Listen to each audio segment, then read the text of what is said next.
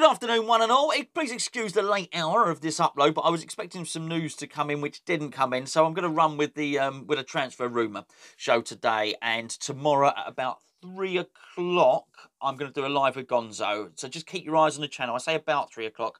I'm not entirely sure when it'll be, but I am expecting, not because I'm in the know or anything like that, but I'm expecting any more results of any positive COVID tests and the implications that may have on the West Ham team to face Wolves. I would expect that to be out either later today or tomorrow. Today I'm going to be discussing Joe Rodon, Antonio Rudiger, Tammy Abraham, Ruben Loftus-Cheek, Ross Barkley, anyone that plays for Chelsea, basically. The potential of Chelsea agreeing personal terms with Declan Rice. The general unsettling of Declan Rice. Crikey, it's going to be a lot to fit into 10-15 minutes, isn't it, really? I'm not going to discuss the most recent news that we have finally paid up an outstanding debt on Sebastian Haller, because I just don't think it's anything to boast about. Apparently we were 2 payments behind, and now everyone's making a song and dance. We've paid it.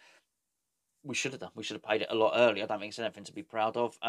But yeah, anyway, I thought I might just mention it because I was critical of us for not paying it. I don't know why it's taken us so long to pay it. And it would have been really, really interesting, actually, the other day for Jim White to have asked that question. And I'd like to have heard an answer from David Sullivan onto exactly why they haven't been paying Eintracht Frankfurt on time for that. But anyway, I guess we will never find out the answer, but that has now been paid. Right, we're being linked with a whole host of players at the moment. And we'll get onto the Chelsea contingent in a minute, because I do think it all feeds into the same story, basically. Before I get on to Joe Rodon, which is really who I want to talk about, let's just go with Fofana initially. Now, as we understand it, we've made a bid for the Saint-Étienne centre-half. My immediate thoughts on him are, it seems slightly overpriced, I've got to say, judging by the small amount of research that I've done, I must confess. Apparently Leicester are in for him as well. He looks to be a decent and promising player. From what I can see, he's no nonsense. He's an interceptor. He's a tackler. He's not a particularly technical player. He's fast. He'd be the quickest central defender that we have. He likes the battle. You can understand why Moyes might like him. He clearly likes the duel. He clearly likes the contest. He's not scared to put his foot in, and so on and so forth. But whether we should sort of do all our transfer budget on this one player is another matter. I'd take the interest of Leicester with a pinch of salt. I don't know that they're interested. I don't know that they're not interested, but it would seem to be a negotiating tactic. So I do find it interesting that West Ham have put a timeline, a deadline on when we want to hear back from Saint-Étienne. It's basically, we put a bid in, so if we don't hear back by the end of Friday today, then we're not doing any business. It is interesting we do that on this occasion, but we don't do that with James Tarkowski. We put a bid in for 27 million, leave it a week, say nothing, go back.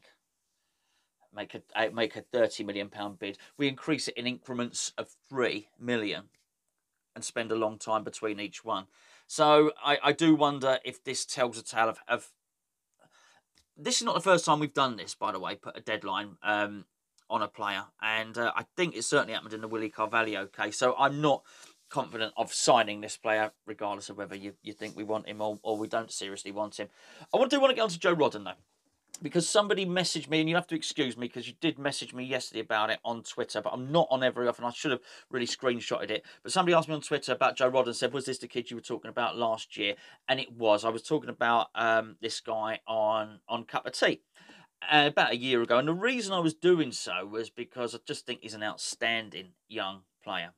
In fact, I think he's the best young centre-back around at the moment. Not to put too much pressure on him, crikey. I've had him quite a week. Remember I talking about Harrison Ashby and then and now this guy. He's quick. He's great in the air. He's got leadership abilities. If you've seen him play, I think he's played 4 caps for Wales in his first game for Wales. He was bossing the defence around. He's a good size. He's technically very good. He's really an all-round defender. Let's be fair. Manchester City were in for him. And they got Aki instead, and you can understand why they would buy Aki instead. But that's left Joe Rodon at Swansea.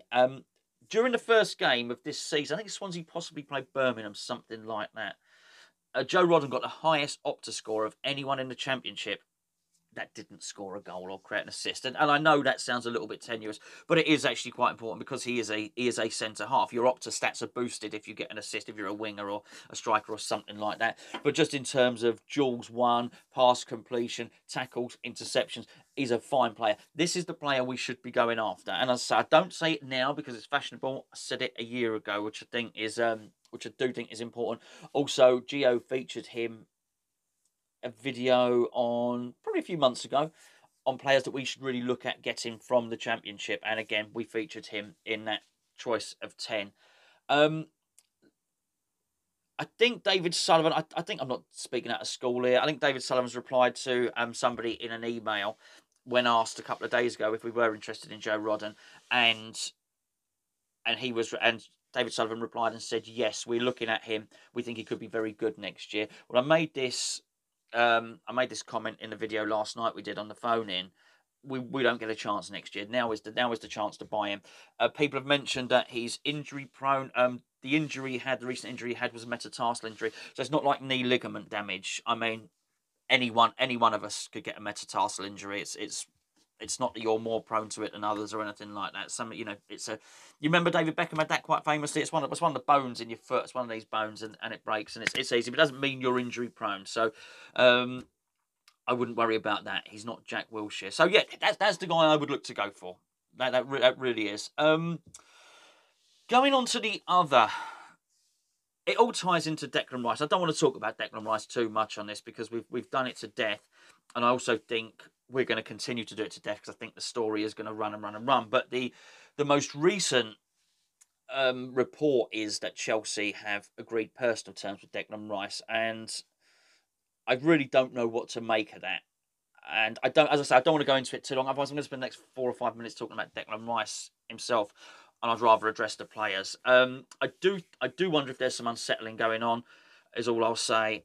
But if there is unsettling going on, I do think Declan Rice is a bit above unsettling. He's a very strong-minded character. Declan Rice will leave when Declan Rice wants to leave West Ham, and it's as simple as that. But my belief has always been the same. Of course, it's a dream of his to play for Chelsea. I think it's in one's human nature that if someone lets you go, which is what Chelsea did, Chelsea let him go and basically said, you're not good enough. It should put a fire in your belly, and I know it will have done, and it is just human nature to want to turn around and prove those people wrong. And there's no way of proving Chelsea wrong quite like them letting him go for free, then buying him back for 60, 70 million quid, and then putting him in the first team, maybe even putting the captain's armband around him. I don't know. Was it Azpilicueta? I think possibly was their captain. Well, if he's not featuring in the team, then I'll tell you what, he's going to be a choice. I do, if we can make him stay, persuade him to stay, then quite possibly. Maybe giving him the armband might be something that we may choose to do. But it's really the players that are either being offered in exchange for Declan Rice. And every time I see one of these reports, be it Rudiger, Abraham, Ross Barkley, I always think it's an exchange plus some money. But maybe we are also interested in these players irrespective of any transfer. So if a Declan Rice transfer doesn't go through, are we still interested in Rudiger? Well, I think that's the one out of all of them that we should be, because again, it's a very, very good defender. I watched him play a couple of times in the flesh. In recent years, I've been to Stamford Bridge a couple of times, and whenever I've seen him play against us, he has been the one that has impressed me. Actually, I thought he's big, strong, commanding on the ball, fast, good player, reads the game well. I like this player, and make no mistake about it, Antonio Rudiger improves our first team. But I think that's the only one out of them that we would sign was there no deal happening with Declan Rice. All the others, I think, involve Declan Rice in some form or another. It's an easy story to make because of the Declan Rice link, okay? To link any Chelsea player with West Ham. And everyone's looking for stories. So, do you know what? To an extent, I do it. I always think, what's my next video going to be for the next day? If I'm doing it, just sat in my shed, what's a newspaper reporter or a radio station going to do? They need to fill newspaper columns. They need to fill radio airtime. I do think they're easy stories to make, but let's just sort of look at them individually. Tammy Abraham. Do I think he could do a job at West Ham? Yes. But I do think he'd be really massively overpriced. I do think Chelsea would be looking for sort of 30-odd million for that player. And because he's scored goals in the Premier League, let's not forget, he has also scored goals in the Championship as well. But if you... Sorry about that. You know what I was doing there. What was his name? Ollie Watkins has gone for, what, 25 to 30 million, something like that. They're going to want a similar amount for Abraham, who has a proven record already in the Premier League. I do think... I thought he'd do quite well at West Ham. I do also look at him and think, is there room for Tammy Abraham in our squad? Well, not if we retain Sebastian Haller, because I think if Abraham came in and we paid that sort of money for him, or we accepted him as 30 million, a 30 million pound part of the 60, 70 million pounds transfer of Declan Rice, something's got to give. Someone's not playing. And then what you're doing, you're writing off Sebastian Haller. Because if Sebastian Haller don't play this season, he goes from a 45 million pound striker to a 20 million pound striker, just purely because he's not done what everyone thought he would do over 2 years. It'll be 2 years of inactivity, so his value will go down. It's as simple as that. I can't see it. I can't see the Abraham one. The two that I find most interesting in terms of swapsies, if you expression, I don't know why I said swapsies, are Ross Barkley and Ruben Loftus-Cheek.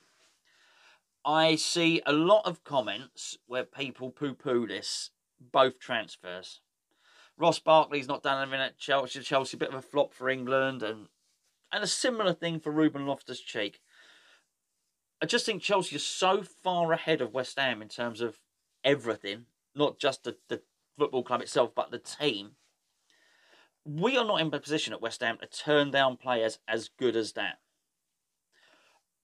Do not think for a second that Ross Barkley doesn't get into our first team, because we're not. Let's not pretend that Paulo Fornals, a fornicator, is better than Ross Barkley. He's not. I mean, he's not. Ross Barkley just gets into our team, and I use that as one example there. But the thing that bugs me about this particular one. Do I think Ross Barkley is going to be England's number 10 for the next 4 or 5 years? No, I don't, because I do think there are other players like Mason Mount, ironically, who possibly can keep him out of that team. But I think Ross can play a little bit deeper in midfield if he needs to. But then you've got Phil Foden and all these other players coming through with England. Getting into the England team and getting into the West Ham team are two very, very different things. So I do think he's more than good enough for West Ham. The one thing that bugs me about this is when David Moyes went to Manchester United, he immediately had 30 million to spend, and he went to Everton. And I remember reading a comment from Bill Kenwright, who is the Everton chairman. At the time, he knew David Moyes. David Moyes gave him a call. Clearly, they knew each other, which was absolutely fine. He gave him a call, and he said, when I heard that David was interested in a player, my immediate thought was, oh, David's come in for Ross Barkley. He didn't. He wanted Fellaini. And in many respects, Ross Barkley was far more a Manchester United player than Fellaini ever was. If anyone was going to go in there and start scoring long-range goals and not quite being a Paul Scholes because he was an exceptional player, then Ross Barkley was probably more suited. And at the time, he was a young wonder kid coming through.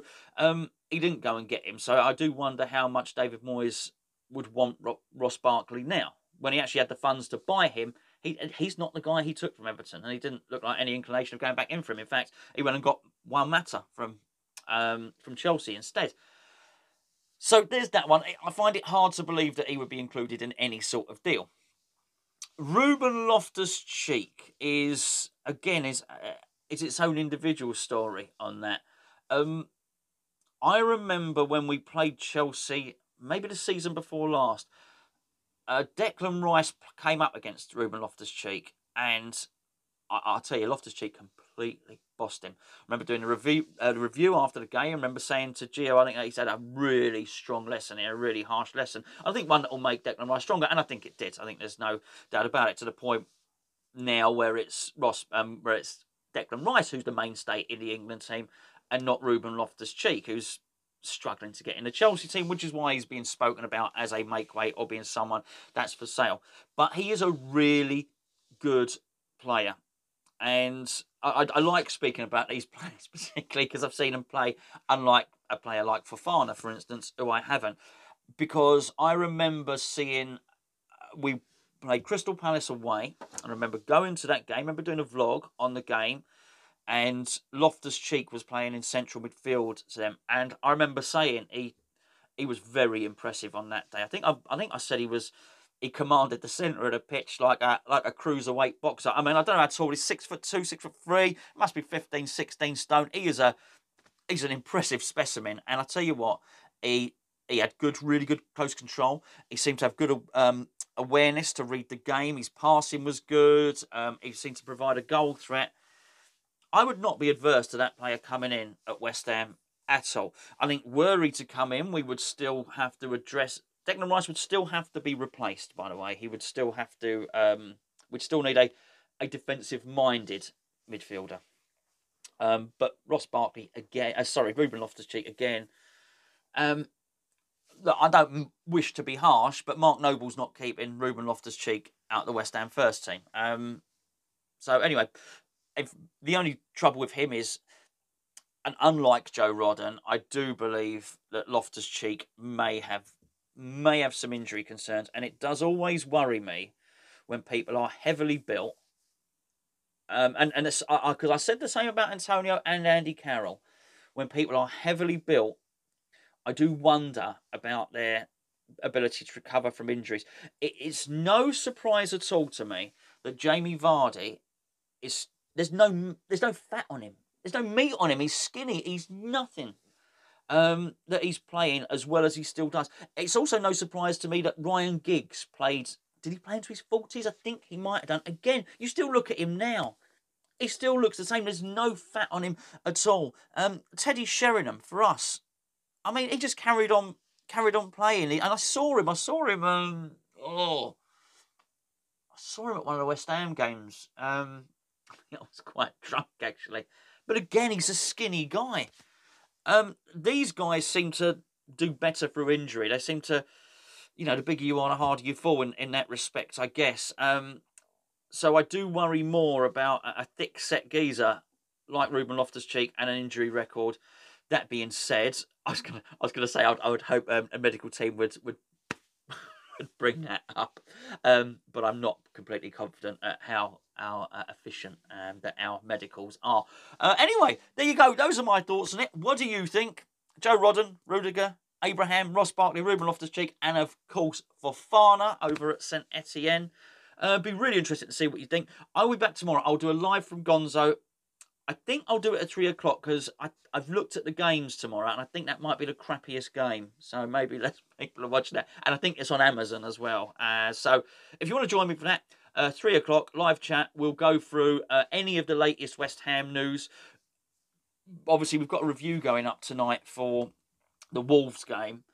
But I do think that might well be subject to change because I'm expecting more news to come out of West Ham within the next 24 hours. So we'll discuss that tomorrow, 3 o'clock. Come and join me on this channel. I'll set up the live chat. We'll discuss the latest news.